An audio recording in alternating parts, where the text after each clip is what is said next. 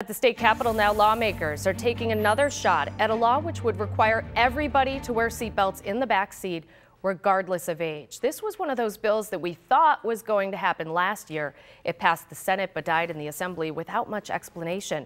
Right now, you don't have to buckle up if you're in the back seat if you're 16 or older. The lawmakers behind it, as well as AAA, say you are 8 times more likely to get hurt or killed if you're not buckled up. And what's worse is that if you are not wearing a seatbelt in the back seat, even if the driver in the front seat is wearing their seatbelt, your body is a projectile that could kill the occupant in front of you.